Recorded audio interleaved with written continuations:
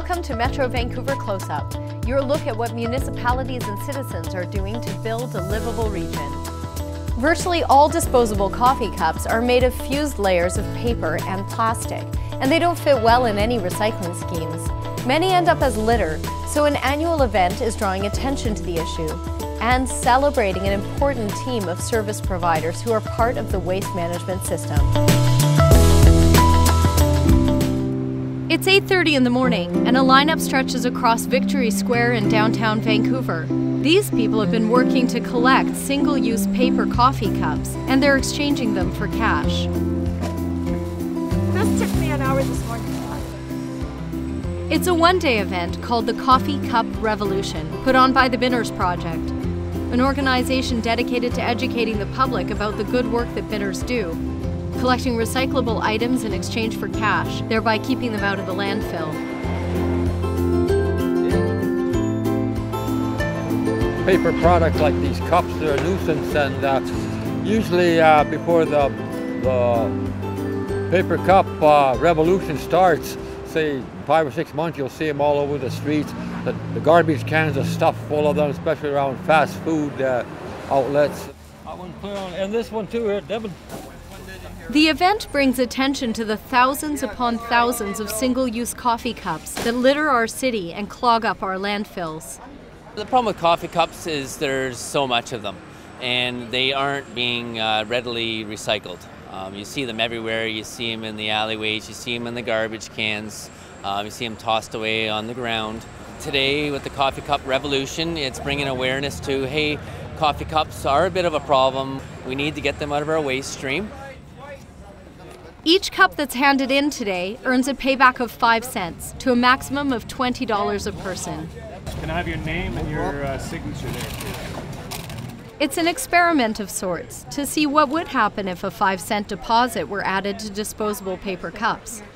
While the cup collection is underway, a group of experts brainstorms the idea in a roundtable discussion. I think a deposit on coffee cups would benefit everybody in BC for sure. I'm really big on the deposit, and I think if you're paying $4 for a cup of coffee, another nickel is nothing. The idea gets the general thumbs up.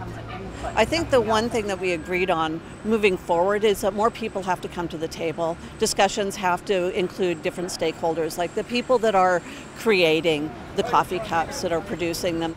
More than 30,000 cups are handed in just a few hours. Organizers believe monetizing coffee cups would change the landscape. Our streets would be cleaner. You wouldn't see the city bins completely full and like garbage around. I don't think you would see any of that.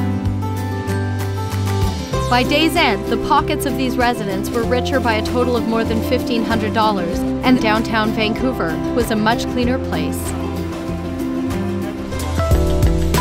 Soil that's trucked away from construction sites often contains debris and rubble and is not suited to dumping on agricultural land. But that's what's been happening. The Corporation of Delta has taken charge with legislation to reverse that, and Metro Vancouver will begin a process to track the movement of soil through the whole region. 95% of Metro Vancouver's agricultural land is located in 6 municipalities. But this precious resource is under threat by the illegal dumping of soil excavated from construction sites, or fill. I looked into it and I contacted the municipalities, and they said, yeah, we're having problems. It's really hard to enforce this. We don't know where the fill's coming from. The Corporation of Delta recently enacted a bylaw to deal with the problem of illegal fill dumping. Hi there, I'm with bylaws. I understand you wanted a soil application. This is the application. Now when we issue soil deposit permits, the onus is on the property owner to maintain a log of the trucks coming and going. The bylaw officer maintains a log when he's watching the property from a distance, sees the trucks coming and going, records the license plates, and then goes in and checks the site to make sure that the license plates that he's seen go by are on the log the farmer's maintained. How many trucks did you have come in roughly today? 26. Can I just see if they match up? Yeah. Okay, thank you. The penalty for not recording the trucks coming on the log is $500 per truck. And it's not out of line for us to issue thousands of dollars in fines if someone is trying to hide it or keep it secret how many trucks have come into the site.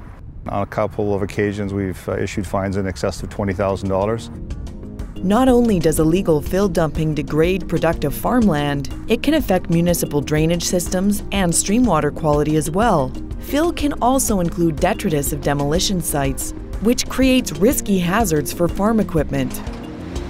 Metro Vancouver is creating an online database that will help track and monitor the movement of fill across the region. The project aims to help municipalities like Delta enforce their bylaws and stop illegal dumping. It's a 2-year pilot project. Each municipality gives permits for removing and depositing soil.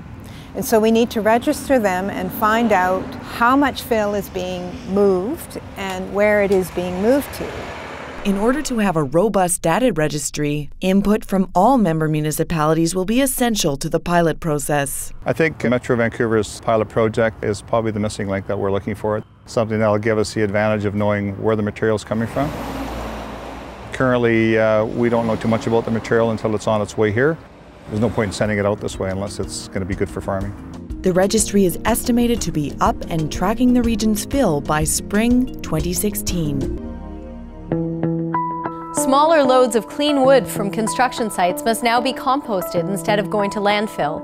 It's one of the Metro Vancouver policies that municipalities have supported. Green building construction techniques have also advanced, in large part due to the joint effort of industry and civic leaders. Come on in. The Centre for Interactive Research on Sustainability, or CIRS as it's known, is housed in a state-of-the-art building at the University of British Columbia. So this is our sewage treatment plant. Again, it was designed to be really prominent in the building. The CIRS building is toured frequently. So the water from here we use for landscape irrigation. We have a green roof, which we'll show you. So we irrigate that, and we flush the toilets with that. Today's group is attending Building Lasting Change, the Canada Green Building Council's national convention. The City of Vancouver's Greenest City initiative is the subject of a well-attended workshop. We take a very strong approach in our Greenest City work that failure is actually success. It's good for us to share the challenges that we're having. Of course, we're happy to share the things that are working, but we find that we learn the most when we're able to dive into the pieces that we're challenged by. 5-10 years ago, there was a real, Vancouver was clearly in the lead, and many local people and local people were following. But what I find really exciting is that we are now starting to learn from the surrounding municipalities as well. When there's a piece that we know is important, we really start to go, how can we help you advance that? Because we want to learn from it. The floor here, you'll notice, this is recycled tires. The CIRS building at UBC is certified at the platinum level of the Leadership in Energy and Environmental Design, or LEED, program. We use no fossil fuels to make the building work. The only building that actually has air conditioning is the lecture hall, just because it's hard to cool 450 people in the same room. The City of Vancouver now requires all new developments to achieve LEED Gold certification. They also must exceed the energy performance currently required by the building code by 22%. People often think of cars and trucks when it comes to greenhouse gas emissions and their contribution to climate change. But actually, the house or condo you live in or the tower you work in could be a worse offender.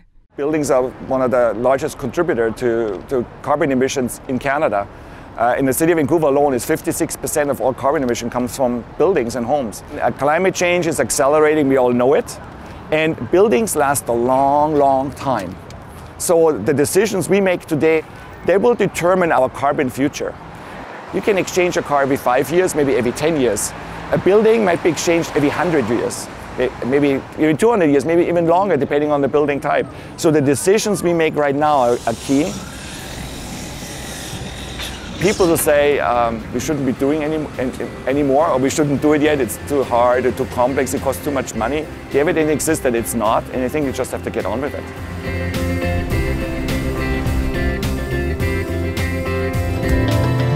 Thanks to the municipalities, people, and organizations who help tell these stories. Check out the Metro Vancouver blog for more videos and articles about our great region. For Metro Vancouver Close Up, I'm Dagmar Timmer.